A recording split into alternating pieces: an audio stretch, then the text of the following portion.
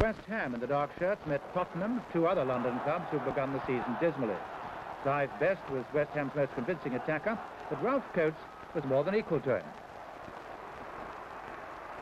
Before a near-capacity crowd, West Ham kept up pressure on the Spurs goal without ever once seriously disturbing Pat Jennings, the Spurs keeper. Pop Robson spearheaded several of West Ham's early attacks with occasional help from Ted McDougall, back in the side after injury. Again, Jennings was more than adequate.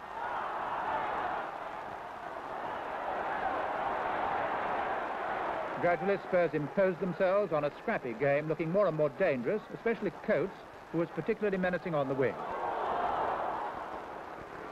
After half-time, Spurs took the match by a single goal, scored by Martin Chivers in the 65th minute.